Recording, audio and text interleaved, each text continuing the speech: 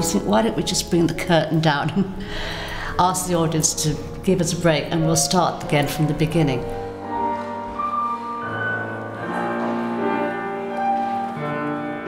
Thanks, Chris. Just hang on a sec. Shame. That's exactly when they need to push on.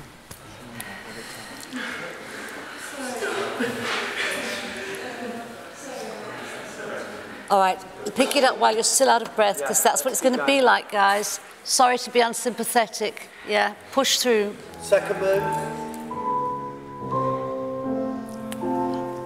There is this scary moment for the Romeos themselves, because it's like all your blood is concentrated around what's really essential, which is your heart and lungs, and it doesn't seem to get to the extremities. Continue, continue. And it's a horrible, horrible feeling. You suspect that they might have a heart attack at that moment.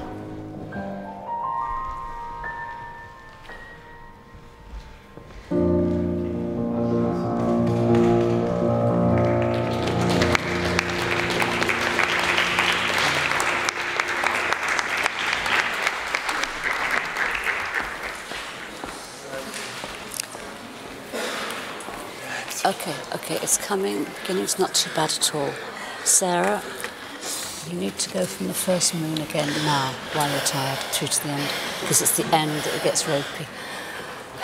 Because you've lost it by then. And this is now when it's the most valuable, when you're knackered, to get your strength and find out what you have to do. It's a ball breaker. It's a ball breaker. But this is how you get through. It's doing it again now. So Max, put on a double jock strap, and we're going from the first move.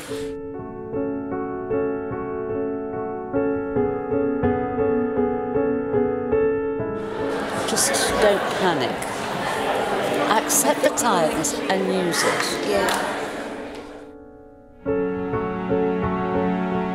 It's harder when there's pas de deux, because there's two of you that are tired. So in a way you're fighting each other. It's harder for the boy than the girl. I don't know why I'm complaining.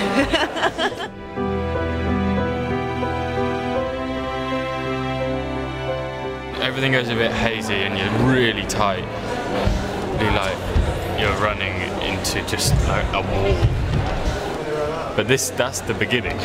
There's a lot more to go.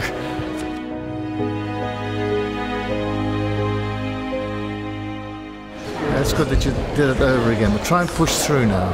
Yeah. You can't lift it, just get through it for stamina. And all of a sudden you'll find where your second wind comes from.